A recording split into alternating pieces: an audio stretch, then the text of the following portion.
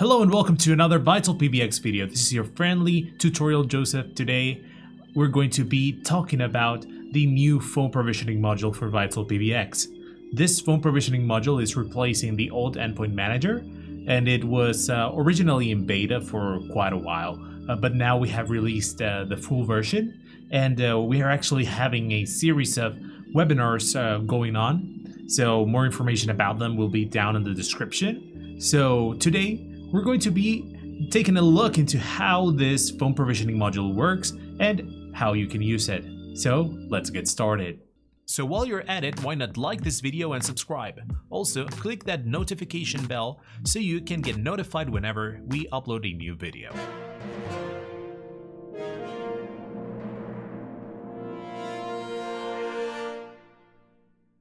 The first thing that we're going to do is we're going to make sure that we actually have the add-on module installed. So for this, we will go to admin, then go to add-ons and then select add-ons. And then we're going to select from the list of add-ons the phone provisioning module. If you cannot see this list, make sure you click on Clean Cache and then click on Check Online. Once you have the add-on downloaded and installed, you can actually refresh your screen and then go to PBX, and then you will see a new section called Provisioning. We will click on this provisioning section, and there we can start configuring our phone provisioning module. So the first thing that we have here is the HTTP settings. Here we can select the tenant and add some auth user and password, so we can add extra security to our provision, which we can use on our devices to add some extra security to our phone provisioning. This way you will require a username and password to access the phone configurations. Next, we have server settings. Here we can set up global configurations which will be used for all of the devices. So let's configure our server settings. So let's add a description. Let's call this my server settings. So let's add the server domain. This will be the FQDN or IP address for your server. This will be what will be input on the devices under the SIP domain or registration domain. So in this case, and this is a local machine, I'm going to add the IP address for this local machine. PJ-SIP port, remember with VitalPBX 3 and onward, PJ-SIP is under 5060, or whichever port you have changed this to. Under transport, you can select UDP, TCP, or TLS. For the SIP port, we're going to select 5062. HTTP port, we can leave it at 80, or you can also use 443. This will be where the phones are going to retrieve the phone configurations or the firmwares. Then we have outbound proxy and outbound proxy port. So if you're using a proxy between your PBX and your devices, you can enter that proxy address here. Remember that this will be configured globally to all of the devices that are using these server settings. So once we're happy with what we have input, we can go ahead and click on Save. So the data has been added to the database. Then we have the firmware section. Here you can upload firmware files which will be used by the different brands of phones that you use. So you can enter the brand, the phone model, and the firmware you will like to use for those models. Now let's take a look into creating a template for our different devices. So today we're going to be configuring a Yealink T58V phone. As you can see here, I have this phone set to factory default, so we do not have anything configured to it. Well, you can see that all of our accounts are disabled since we have not made any configurations to it. So let's start the provisioning process. So let's create a template. We're going to give it a name.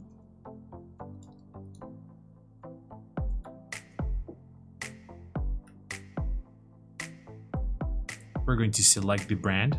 In this case, it's a Yealink. Under phone model, we're going to select the T58. As you can see, we have quite a few models here, so we can go ahead and filter that out.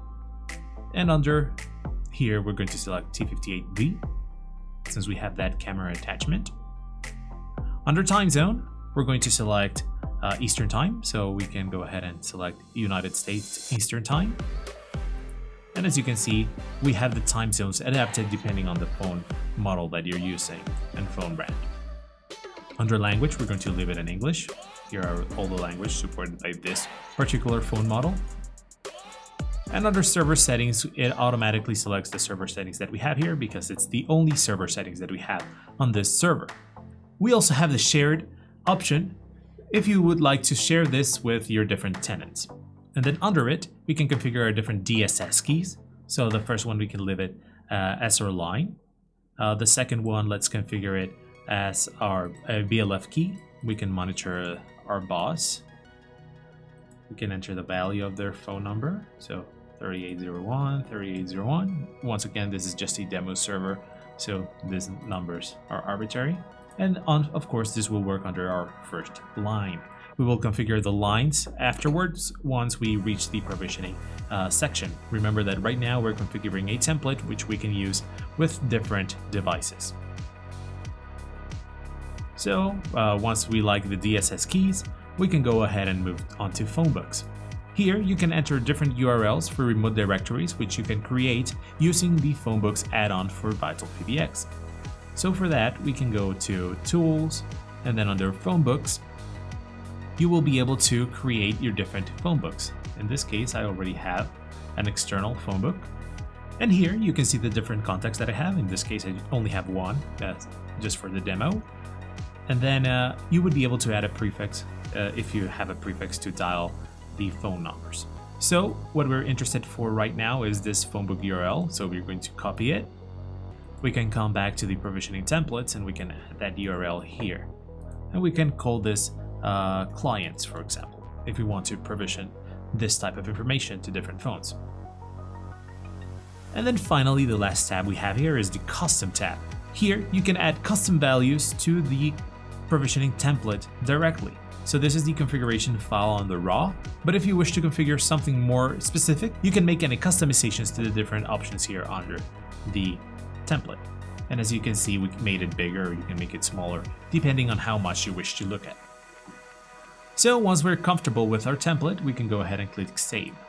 And now finally, we have the provisioning section. Here, since we're the super administrator, we can select the tenant with which we will be working with. And then we have the provisioning URL we can use to provision the phones. We will take a look into how we can use this in just a moment. Then, right under it, we have the phone devices. Here we can add a device, export the list of devices, if you wish to export into a CSV or different devices that you have configured, and also we have the option to scan the network for devices. When scanning a network, you will need to enter the network address. So in this case, it's a 1.0, and then I have a net mask of /24, and I can go ahead and click on Scan Now. And here you can see the information for the different devices that I have connected to my network, along with the brand, and then you can define the model here. Keep in mind that when you're scanning the network for devices, this will only work on local networks, so this is mostly for use on on-premise installations, where you would have the PBX on the same network as your devices. We still cannot scan the internet for devices, and I don't think that would be safe either. So let's add our device. So here, we're going to add the device. We're going to enter the MAC address for this device. We will give this device a description. Then we select the brand. In this case, once again, it's a Yealink T58V. So T58V. It'll automatically select the template because it's the only template that I have for this phone model. Then we can choose which tenant we're going to apply this provisioning configuration for. Now we can add the accounts. So we're going to add the first account. I will add this extension called Joseph Montes. And we can go ahead and click on Save. And as you can see, you can add as many accounts that that device can support. Now that I have the device added, I can go ahead and copy this provisioning URL and add it directly to the device.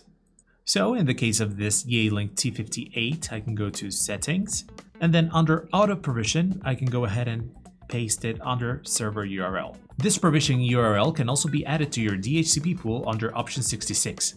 This will be able to provision this link to your devices directly from your DHCP server, and you wouldn't need to add it directly phone by phone. This is useful so you do not have to go ahead and configure phone by phone, which is what we're trying to evade using auto provisioning. So once I have this provisioning URL added to my phone, in this case my Yealink T58, I can go ahead and click on confirm. So the server URL has now been saved to it. And now I can go ahead and click on auto provision now in this case. You can also power cycle the device. So it asks me if I want to auto provision now. I click on OK.